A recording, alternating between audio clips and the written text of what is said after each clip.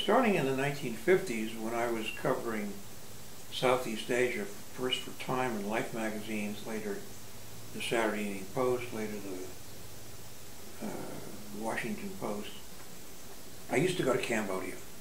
Now, Cambodia seemed like a kind of oasis of peace next to Vietnam, where the war was building up. And the most fascinating person in Cambodia was the chief of state, the king. He didn't call himself king, he called himself Prince Sihanouk.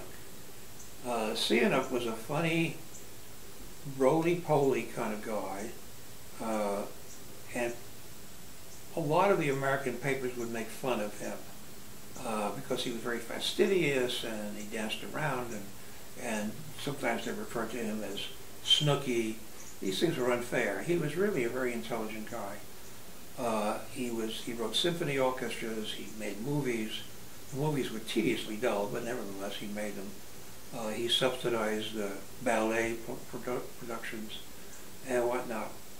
So I used to see him quite a bit and listen to him talk about Cambodia. And he was very worried about the future of Cambodia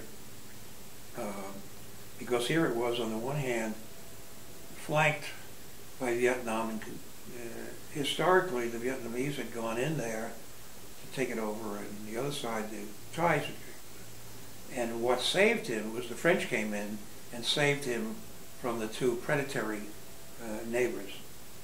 So he loved the French. And he spoke very good French, and he used to go to France all the time. He was a very tubby guy, so he would go to have his cure, as he called it. You know, he'd go to places like Biarritz or the French Riviera, and so there he was trying to keep himself going.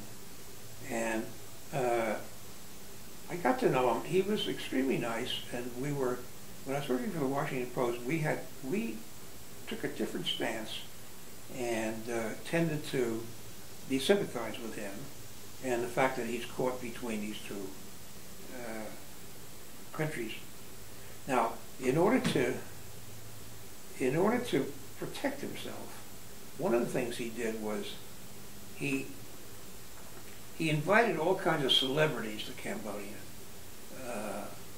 Jackie Kennedy, Catherine Deneuve, Marcel Mastriano, and whatnot.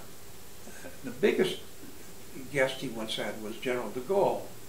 Again, de Gaulle being French, and Sihanouk worshipped de Gaulle. So de Gaulle came, and that's one of the things. I used to cover these trips. I remember covering Jackie Kennedy when she went there, and I remember getting to see her to Phnom Penh when she arrived, and so she gets off the plane, and I'm writing notes and something. So I turned to one of the journalists there. He happened to be a reporter for Women's Wear Daily. So I said to him, "Tell me something. What is she wearing?" He said, "Oh, she's wearing a witty pebble weave fabric with matching accessories." And he gave me this kind of nonsense.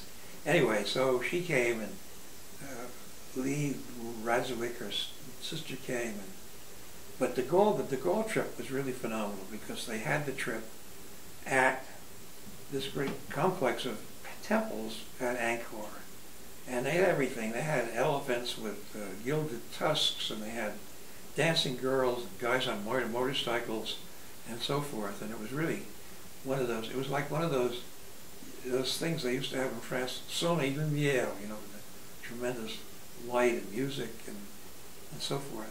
So I used to like to go there, and then there were some of his associates in 1970 decided to overthrow him. He was away in France having his cure, and they ousted him. Now, he should have come back. He could have taken the situation in hand. I happened to be there when this happened, and he made a mistake by not coming back. Instead, he rushed off to China and the Soviet Union, hoping that they would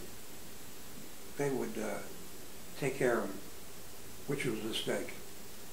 So then what happens to Cambodia is he's gone, and then you have these lunatics called the Khmer Rouge come in and take over. And these are guys, strange, weird guys. The Khmer Rouge were, actually, a lot of them were quite intelligent. A lot of them came from upper class families. But their plan was to turn Cambodia into a kind of rural, pastoral, what do you want to call it, countryside. And they proceeded to kill millions of people, more than 1 million people. So,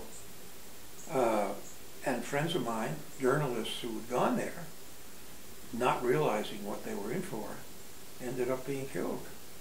One guy who was a neighbor of ours in Hong Kong, Wells Hanga, was killed. So those were the horrible things that happened. Errol Flynn's son was killed there. Stupidly, he was driving around on a motorcycle. So fortunately, I survived all those things.